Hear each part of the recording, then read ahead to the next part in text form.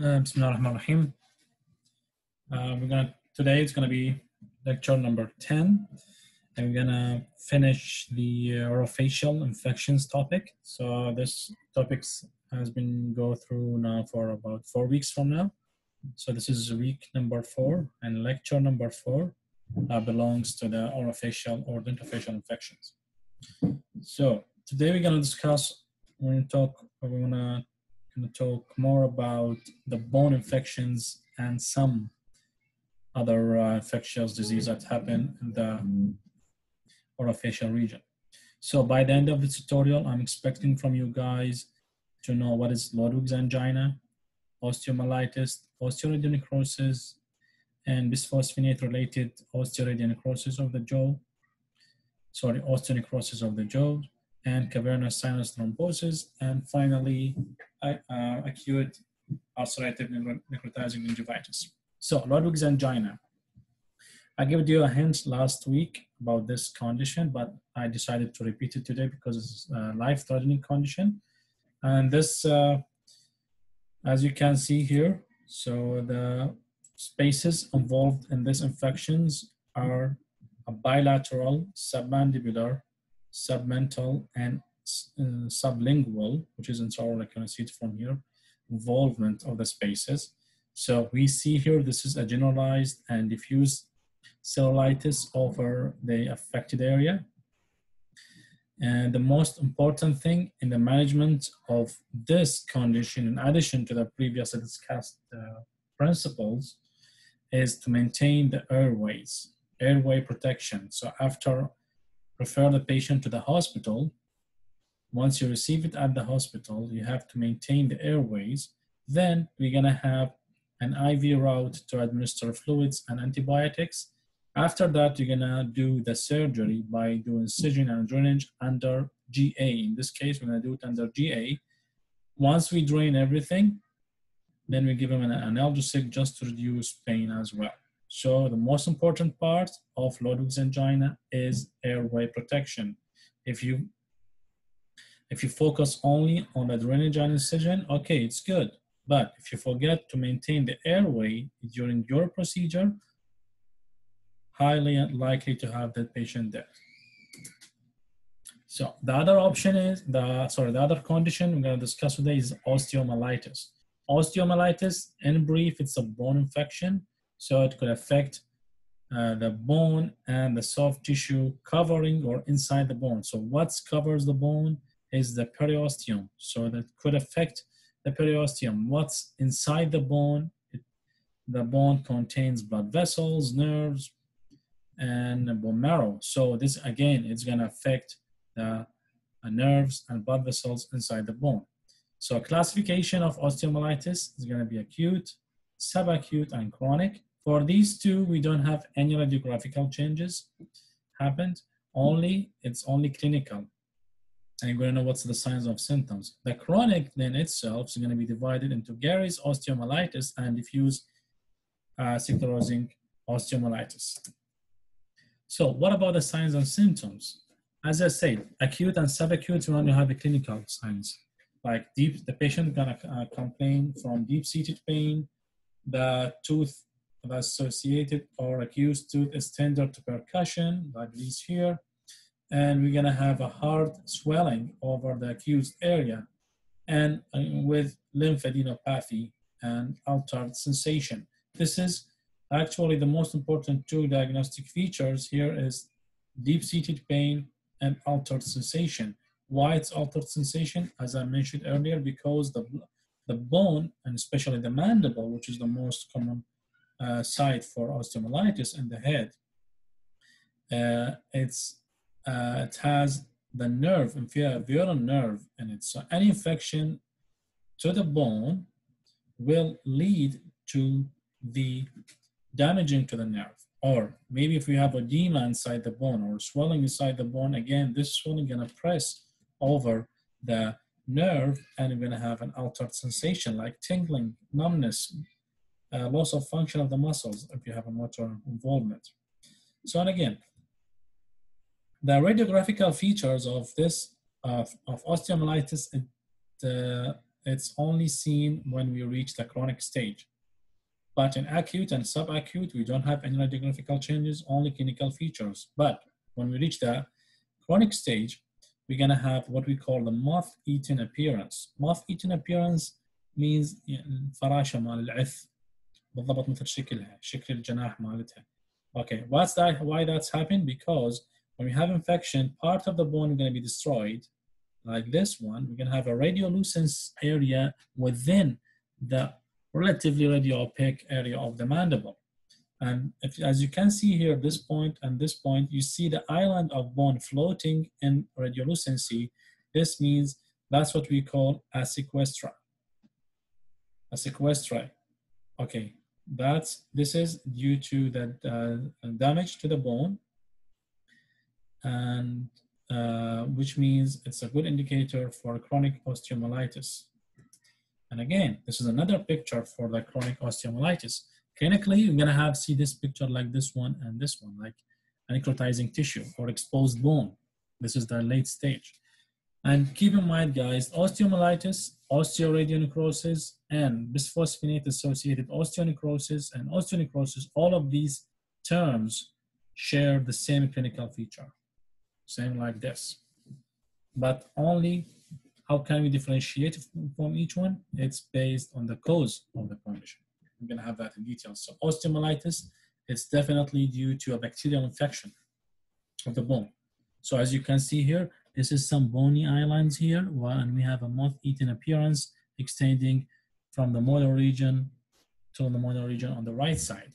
And this is the CT scan image or cone beam CT scan image for the same condition. You see, this is what we mean by the moth-eaten appearance, that the bone is punched out, or like like a cheese, okay, like a Swiss cheese.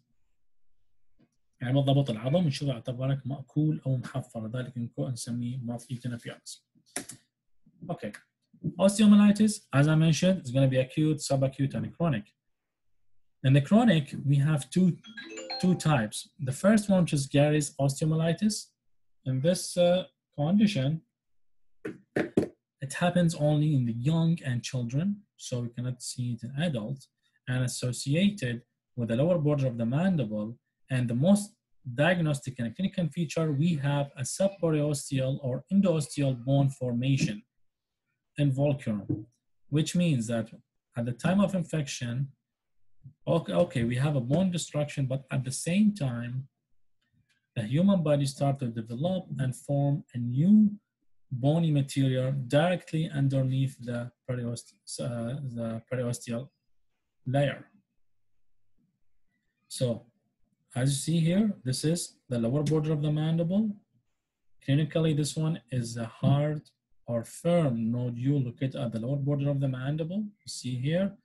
And when we see at this area, we have a shadow here, which is the skin, onion skin-like appearance due to the new bone formation under the periosteum. You see, this is the thin line shadow here. Okay, and it's obvious here, as you can see it here. Okay, this is the thin layer of the bone that's confirmed. Okay, how do we manage the osteomyelitis? Foremost and forever, remove the source of infection. Sometimes an old restoration, you can just change it and the problem is going to be solved. Sometimes a poor root canal treatment, if you do a retreatment, you're going to fix the problem. Or if the tooth is hopeless, just extract the tooth and follow up. During this time, you have to give an antibiotic, because this, even if you don't have fever, because this is deeply seated inside the bone. And if we have a pus, or we have to do a drainage, and we do a debridement for the bone, like just shaving and cleaning the bone and remove any sequestra of the bone. If the case is severe, just like this one, let's go back. If the case is severe, just like this one, the only thing is the treatment is to do mandibular sectioning and reconstruction with the plates.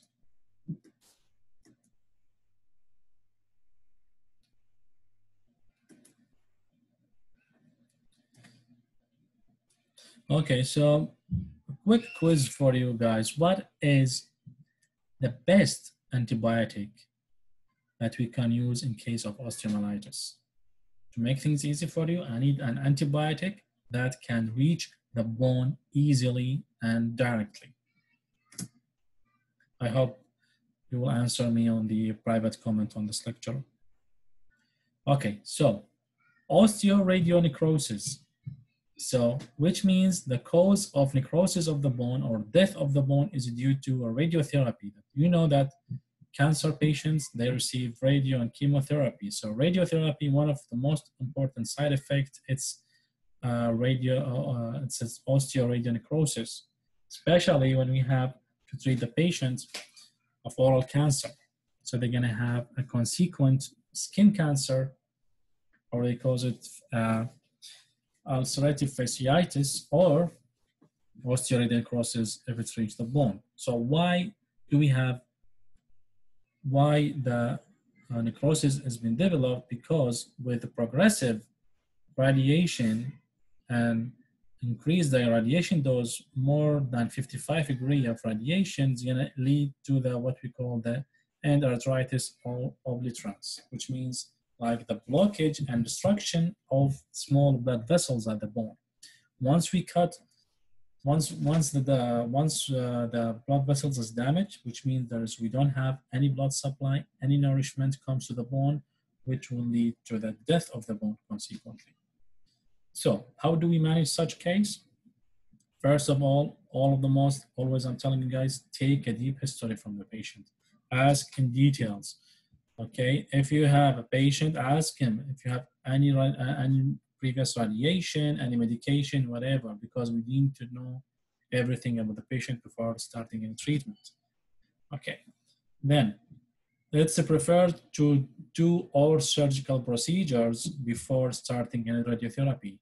When it's if you have a patient, a regular patient, and he comes regular to your clinic and telling you, okay, I had a cancer, I have to do my radiotherapy visits, I need to finish all of my surgical procedures for my oral cavity first. So this is most important, guys. This management is only for oral surgery. It's not included in restorative or in root canal or even a coronary bridge. It's only for surgery and periodontal treatment. Okay. Then if we have a patient and came to your clinic, had radiotherapy like 2 or 3 weeks ago, and he need an urgent treatment for, let's say, for extraction of a tooth. Again, we need to be as atraumatic as possible. Like means no sharp bones left, socket closure, and don't use excessive force. Use the appropriate instrument. Okay, then we will give pre and post antibiotics, and finally we give a mouthwash, even pre and post mouthwash, just to make sure that we're gonna have a clean, aseptic, non-sharp operation site to prevent the development of radionecrosis. Bronze or bisphosphonate related osteonecrosis of the jaw. Again, bisphosphonate is a medication that's used to manage multiple myeloma, osteoporosis, Paget's disease. They will give this this medication just to alleviate, that's to reduce the complication associated with these conditions. The mode of action of this medication, of bisphosphonate, is by inhibit the osteoclast activity, and this is the main function. But they found they also reduce the vascularity of the bones, which will lead to the development of osteonecrosis. So again, radiotherapy reduce vascularity of the blood, and bisphosphonate again reduce the vascularity of the blood, which will lead to the same consequence, which is osteonecrosis. It affects the mandible more than the maxilla. Female, why? Because female are more prone to are more affected with the osteoporosis than the male. And management, just as I mentioned before, the same thing for the osteoradionecrosis.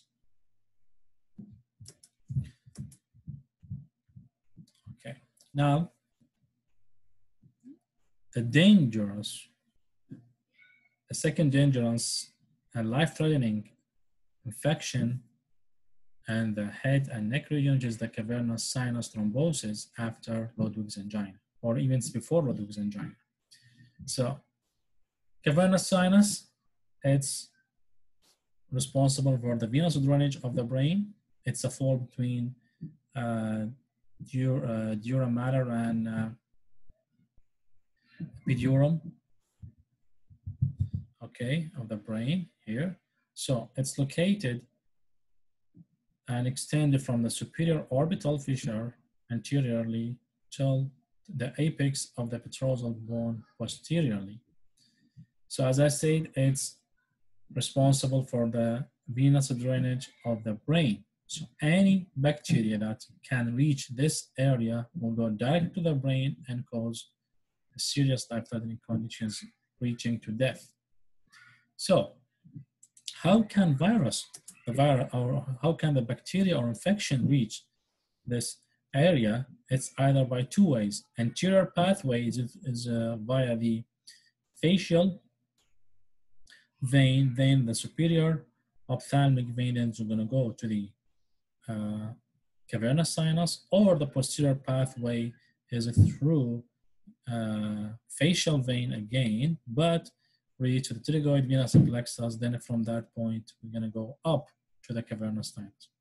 So what are the most dangerous spaces that can lead to this infection? We call it the dangerous area, which is here, this area. Like any infection from the upper anterior teeth, okay, or sinusitis can lead to this condition.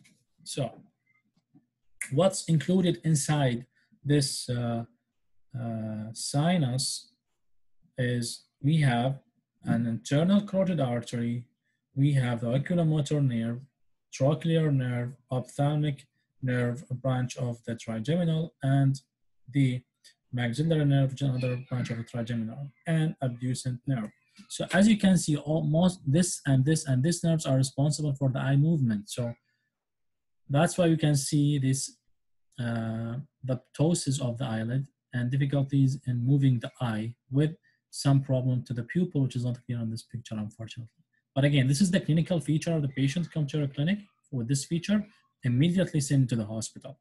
So we have the edema or cellulitis extend over the eyes and the saddle of the nose, and difficulty in moving of the eyes, and ptosis يعني السقوط أو تهدل بالجفن, ptosis of the eyebrows. Sorry, ptosis of the eye, which is because the swelling inside this cavernous sinus will affect the oculomotor nerve that's responsible for the levator palpebrae superioris muscle here, which is responsible for the eyelid. So we have a ptosis of the eyelid, another clinical features. And again, how do you manage it? Send it to the hospital. And finally, we reach the acute necrotizing ulcerative gingivitis or periodontitis. This disease is associated with poor oral hygiene. It can happen to the young patients too, especially the gingivitis one, at the exam time because of stress and negligence of the oral cavity of oral hygiene. And the distinctive clinical feature of this disease is punched out interdental papilla. As you see, we don't have an interdental papilla here. It's gone. It's ulcerated and it's gone. That's we call it a punched out interdental papilla. Besides, in addition to that, you're going to have a pain, bad odor, and bleeding with lymphadenopathy and fever. How do we manage this condition?